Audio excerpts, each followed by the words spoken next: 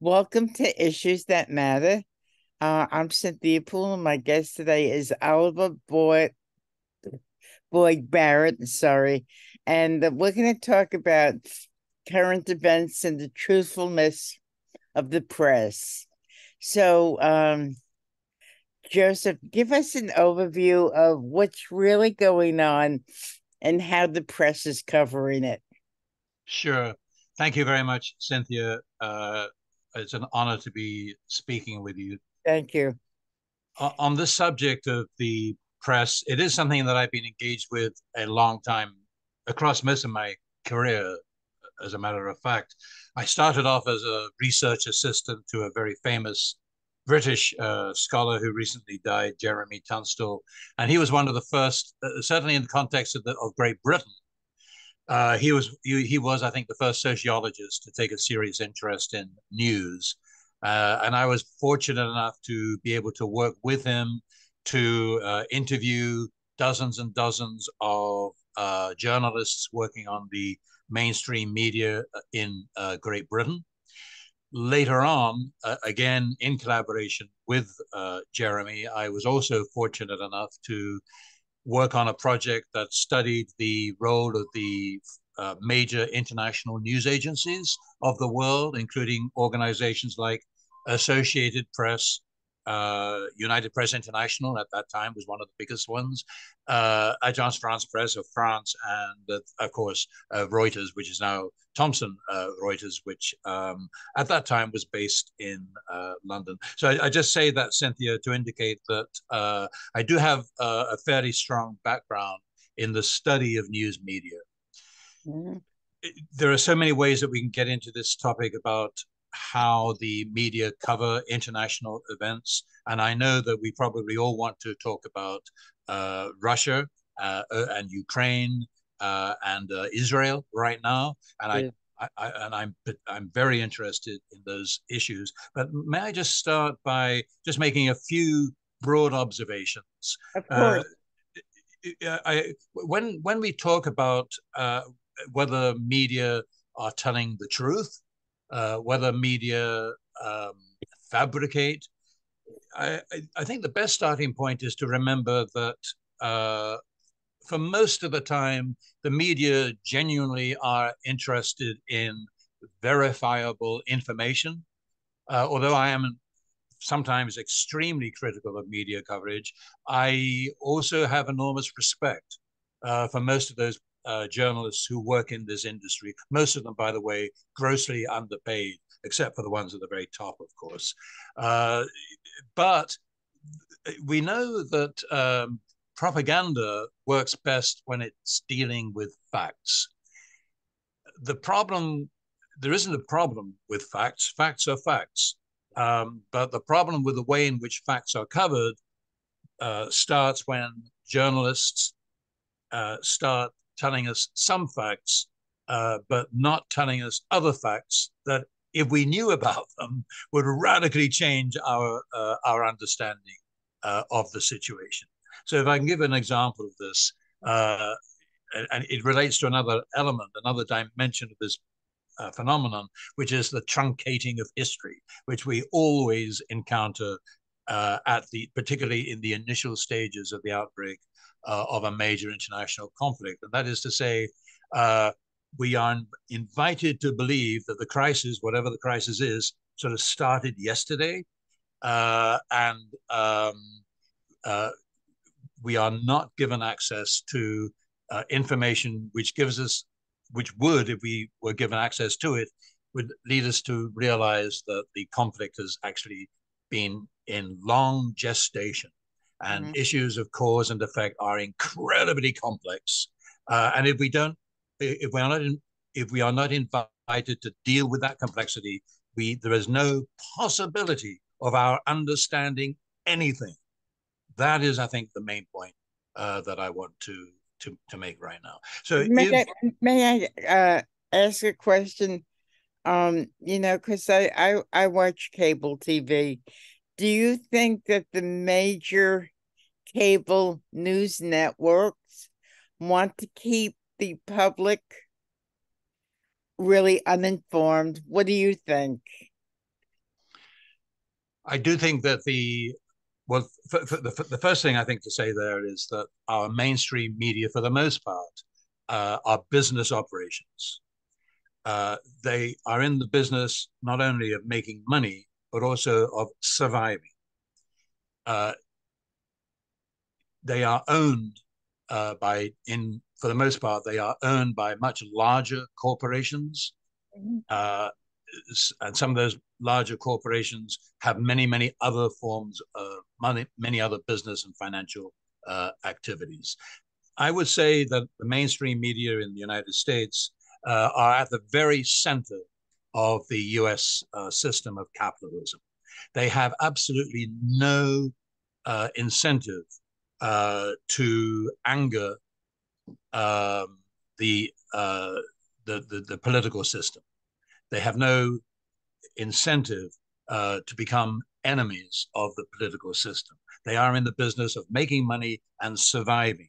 And to survive, they work very closely with, hand in glove with, the major levers of political power. So I would say that our mainstream media, and this, by the way, I should say this is a finding that has been confirmed over many decades across many different countries. Mainstream media, by and large, fall in line behind the foreign policy of their respective government. And there is no better example of that than the mainstream media of the United States. But that's doing such a disservice to the population as a whole, right? It's doing us an incredible disservice. So we spent, I think, Cynthia, you and I are of a similar generation, a similar age. So you and I have spent what? We spent at least half of our adult lives experiencing the Cold War. And during that very long interval, mainstream media coverage of the world was essentially bringing to our attention any information from any part of the world that seemed to be critical of the Soviet Union, that justified our continuing tension with the Soviet Union. That pretty much blocked out all other forms of information. It was such a powerful driver of the information, the facts that were brought to our attention by. And since the end of the so-called Cold War back in 1990 to 1991, instead of our instead of our being able to return to a more normal situation of being invited by the media to a broad raft of neutral information about everything around the world, we're still in the same cauldron of tension and fabricated hostility. So that whereas once upon a time the Soviet Union was demonized because of its communist character, it is now being demonized for other things, for other reasons. And in particular, it's being demonized as being a troublemaker, so far as the United States is concerned, in the European Asian continent. Okay, go on. So, no, I'm sorry, Cynthia. Please go ahead. No, I'm enjoying what you're saying. So, please go on. This is great. Yeah. So immediately after the collapse of the Soviet Union in 1990 to 1991. So we should have expected at that point, I think, most of us did expect that we would be entering into a new era of international relations. It was for a brief moment of time, it was an extraordinary period of hope. That in fact human beings could arrange their affairs in a way that would be far less damaging and would create far more opportunities for people all around the world. Well, sadly, that didn't come about.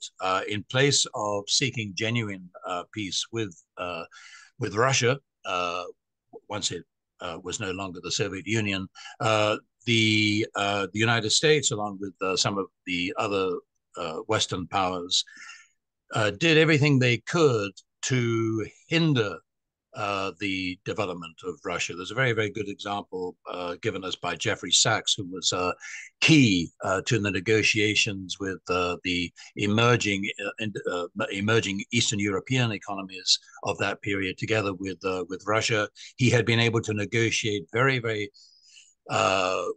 careful safeguards to protect some of the Eastern European countries with respect to their currencies once that they came out of the Soviet ruble system and adopted their own national currencies.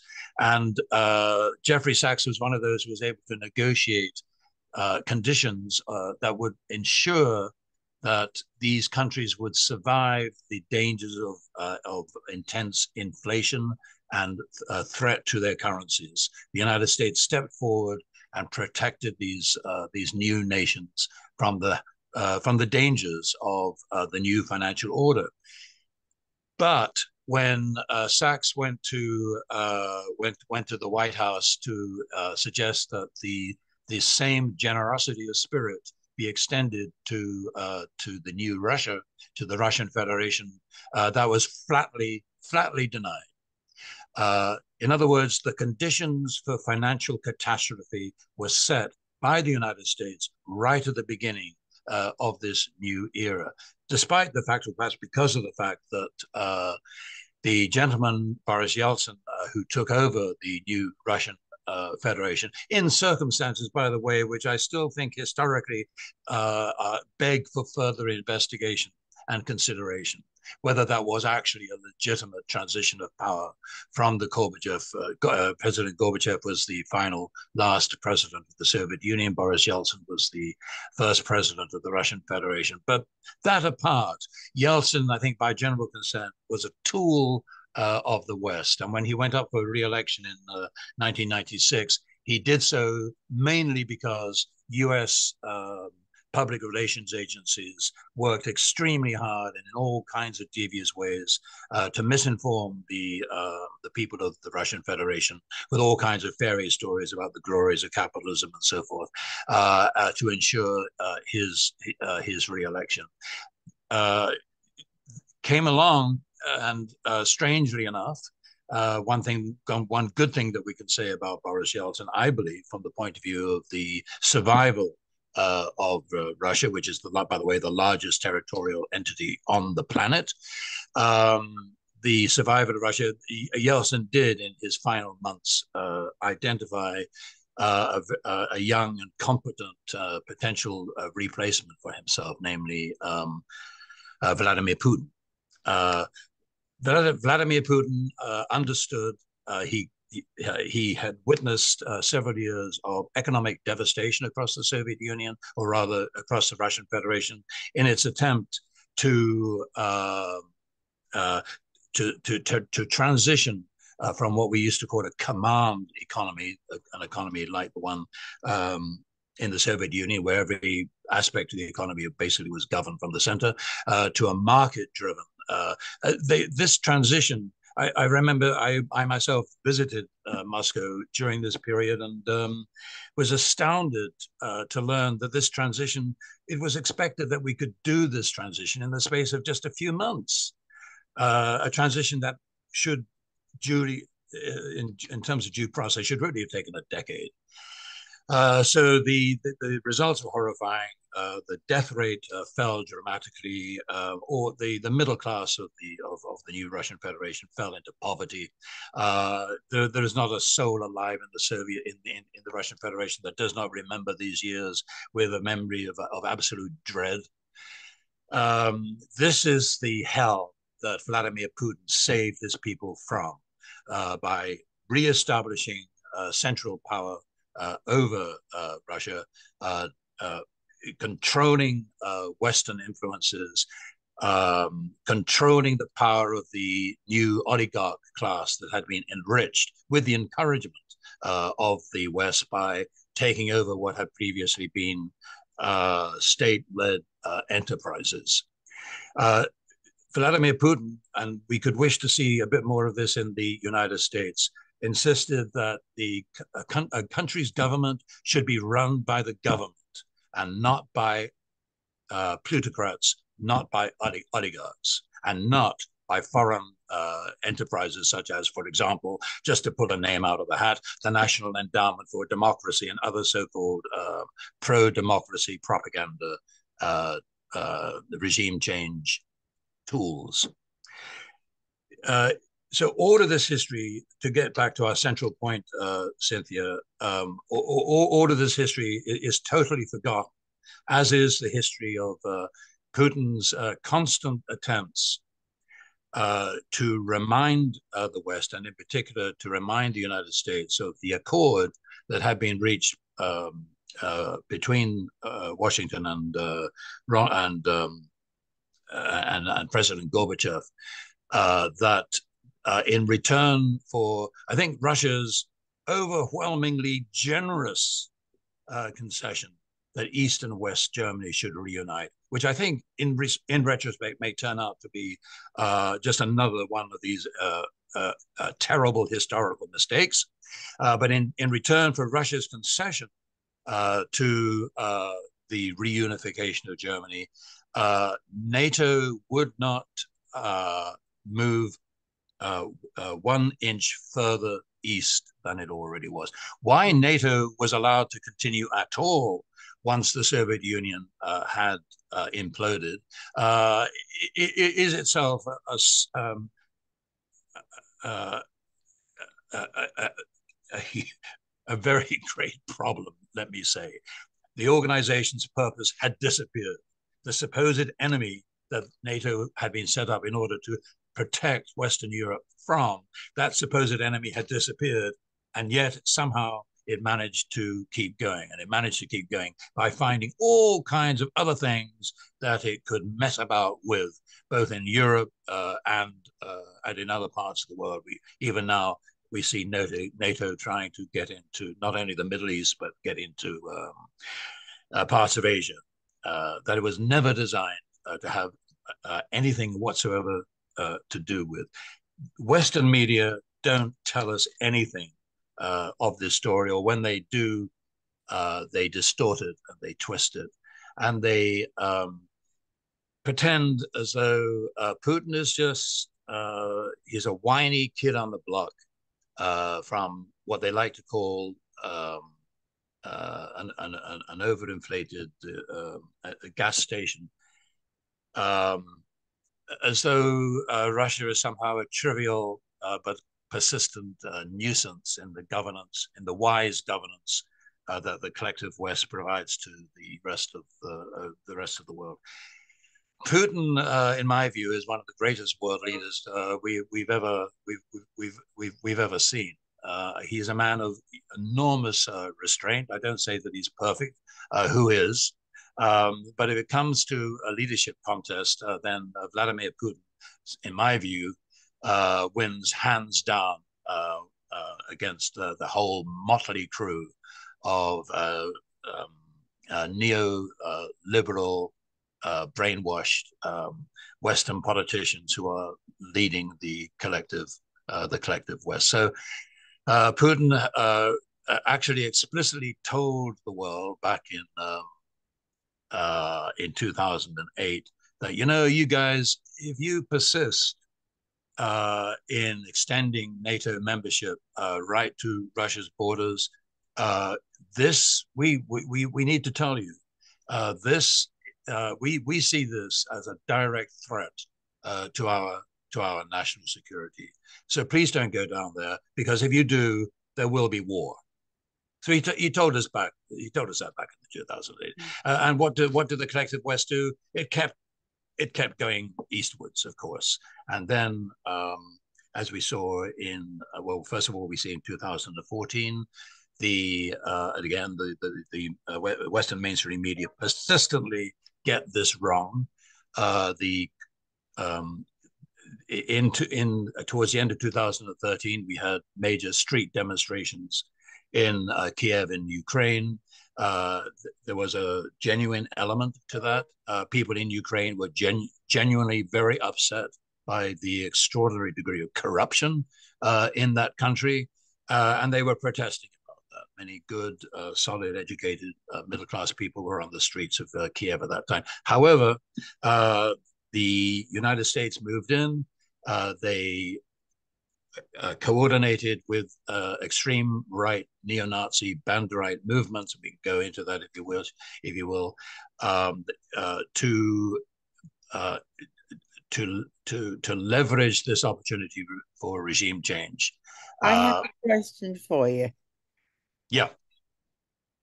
When you turn on the TV and the moderators and commentators saying all this stuff, and it's totally fabricated. It's not true for the most part. Do they believe it, or are they lying and they have no conscience? The, yeah. My take is this. I don't think that we there are, as you say, instances of extreme fabrication, and the in order to implement these examples of fabrication, the mainstream media are absolutely essential tools to the propagandists. It's not as though the mainstream media go out of the way simply to make stuff up for the hell of it.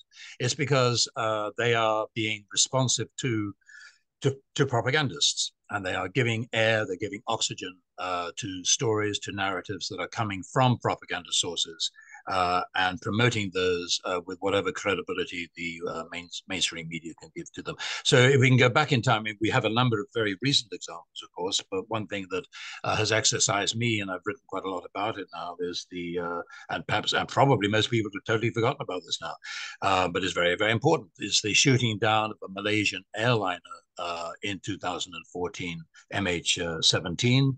And the mainstream media, almost within hours, decided they seem to know almost, within a couple of hours of this event happening. They pretended to. They told the world that, well, yeah, the Russians did this. It's obvious that the Russians did this without no possible investigation, no time at all for them to know this with the degree of certainty that they. Well, to cut a long story short, I mean, that whole story has been in progress for about 10 years now. We have seen a Dutch-led investigation that picking up from and apparently being driven by a narrative originally spun by what I consider to be an intelligence operation, Bellingcat. That narrative has now been endorsed, but it's an extremely suspicious narrative. We have, at the beginning of every war, we generally have instances of amazing fabrication that are intended to make people very angry with whomever the collective West has decided is its enemy de jure. And we saw this, there was a classic example of this back in 1979, 1980, 1981. That's the first Gulf War I'm referring to, the babies in the incubators narrative, where we were in the lead up to the vote in Congress as to whether the United States would play a role in taking down Saddam Hussein.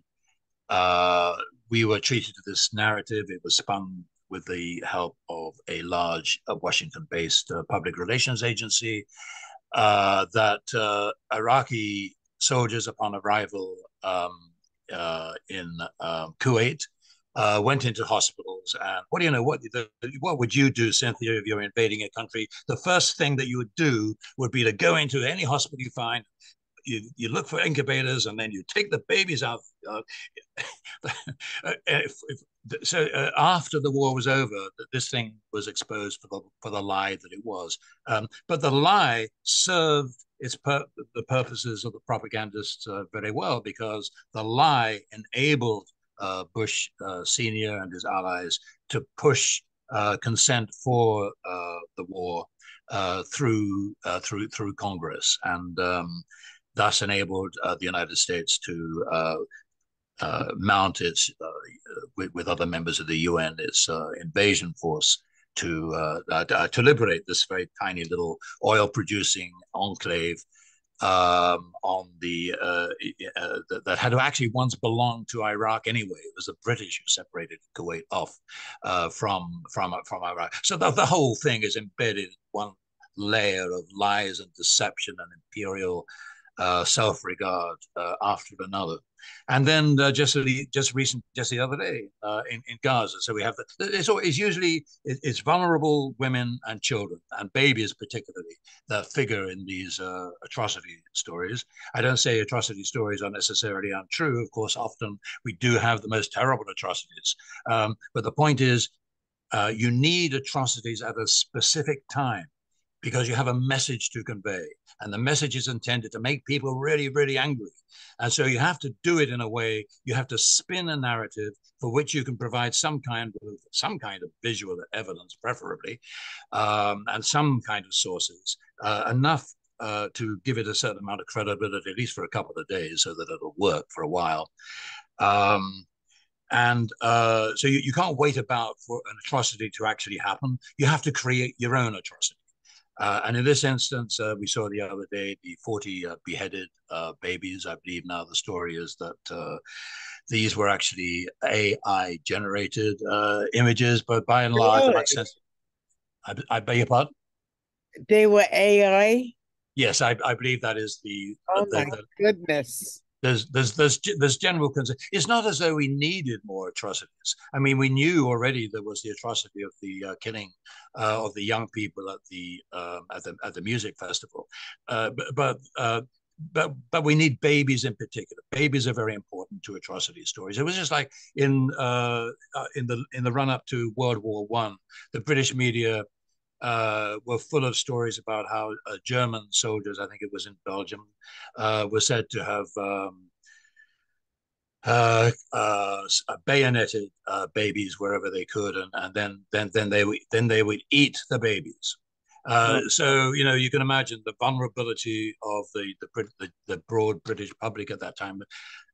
The very, very innocent days. Imagine that the idea of something like that being true. Of course, any reasonable person is going to be totally outraged. And what do they want to do? They want to go to war with Germany to stop. Atrocity propaganda is incredibly important. I like to joke that probably the first day that you arrive as a novice to MI6, they've probably got a textbook. They want you to how to do this kind of atrocity. It's probably lesson number one you learn in the Western intelligence agencies, how to do this kind of stuff. mm, That's what they're in business to do. right. This is an incredible conversation, and I'm sure that you have a lot to talk about, but um we've talked for a half hour already.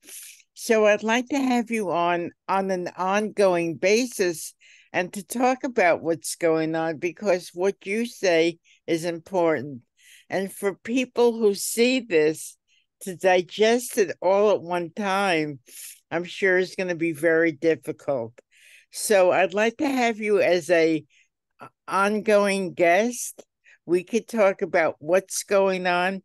And I think your insights and dialogue is extremely valuable. So okay that? Would you like that? Oh, of course, Cynthia, that would be a tremendous honor, and absolutely, just let me know. Okay, thank you. So you've been listening to Oliver Boyd Barrett. I'm Cynthia Pooler. This is Issues That Matter. And if you like this show, please subscribe to my YouTube channel. Thank you. It's been such a pleasure